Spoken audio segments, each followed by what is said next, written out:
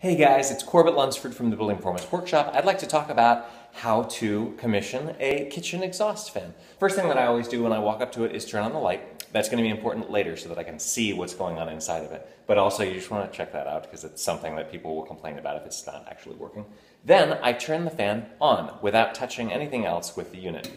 And you can see that this unit does not sound like it's running. That might be because this grill right here is actually installed backwards. You can see that it's curved, so it actually needs to be facing this way so that it gives the fan some room. Now you can see if we reinstall this and I turn it on,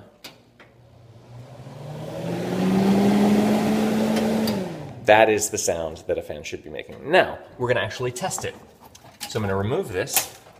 Some people will say that this needs a hood on it to test an exhaust flow like this because this currents and the turbulence that's introduced by this fan that's right there next to this fan that I'm going to use to measure it is going to make it a little weird. However, one of the most important things about diagnostics in general is that they are repeatable. So what I'm going to do is very carefully document that I used this tool with a certain setting of how many square inches I've got. So I've got 38.5 square inches is what I'm measuring. And then I simply, the machine is going to multiply the feet per minute of velocity times the area that I used. And since I'm giving the next person in line, in case they wanted to double check me, both the area and the final CFM reading, they could retest it and see whether I knew what I was doing or not, just simply because of the repeatability, whether or not this is actually accurate. Now, in the case of this fan, what we're actually doing is testing to make sure that it actually sucks air. And since it is ducted to outside, then we know that all this is good. Now, how much are the people who live here going to be using that? We don't know. Maybe never. Maybe all the time. We don't know. So the behavior is something that you can't really predict. What we're trying to do is just make sure that there's air flowing through it, period. So now that I've got it on high, I'm going to take a timed average.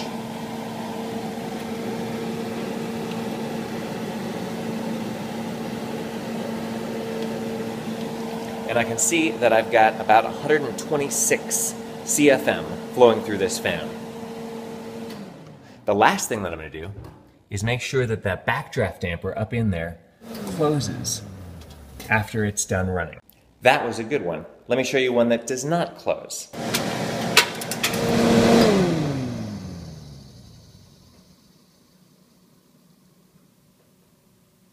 So when you don't hear that little clink at the end where the backdraft damper closes, that means that wind is going to be able to get into the duct and down through this thing, and it might cause comfort problems, it might cause some condensation.